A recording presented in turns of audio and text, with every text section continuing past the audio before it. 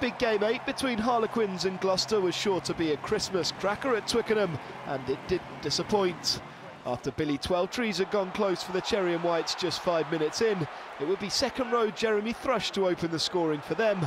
The New Zealander just able to steal in ahead of Jack Clifford.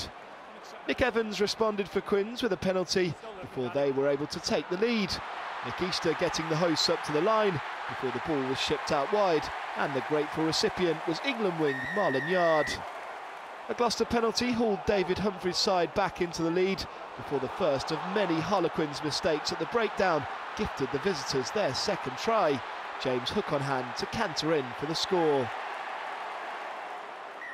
The next try of the game was less easy on the eye but just as effective, with the Quins pack working the ball forward inch by inch. Scrum half Danny Kerr eventually saw the smallest of gaps to dive through and took his chance well to get his side back in it just before half-time. With 7 minutes gone in the second half, it looked as though Conor O'Shea's side were going ahead once again, but another basic handling error cost his side, with a combination of a Dave Ward pass and a Clifford fumble, presenting Henry Trinder with the opportunity to run in from 80 metres, and the Gloucester flyer was never going to pass up on an opportunity like that. Harlequins again responded with more strong work from the forwards, allowing Easter to burrow over. And next came perhaps the try of the game, and perhaps one of the tries of the season. The signing of Jamie Roberts to Harlequins has been much talked about, and from his role in this score, you can see why. The big Welsh centre produced a magnificent break to feed Mike Brown, whose clever hands found substitute Ross Chisholm to run in and take the glory. And more importantly for Quins, it meant following an Evans conversion, they now led 29-24. Once again though, Quins were pegged back by their own inaccuracy.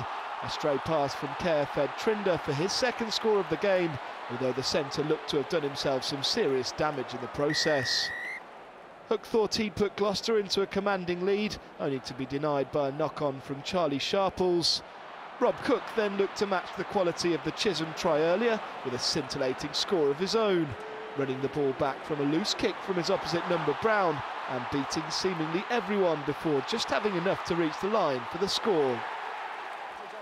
The conversion that followed meant Gloucester now led 39-29, and Evans' penalty reduced the arrears to just 7, and Quins would then grind out yet another score, with Gloucester down to 14 thanks to the sin-binning of Richard Hibbard.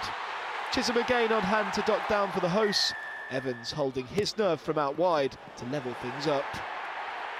It was all set for a grandstand finish to big game 8 then, and what a finish it would have been for the organisers had Nick Evans been able to slot over a drop goal at the death. It wasn't to be though. The scores finished level in a truly fascinating encounter, and one that is sure to live long in the memory.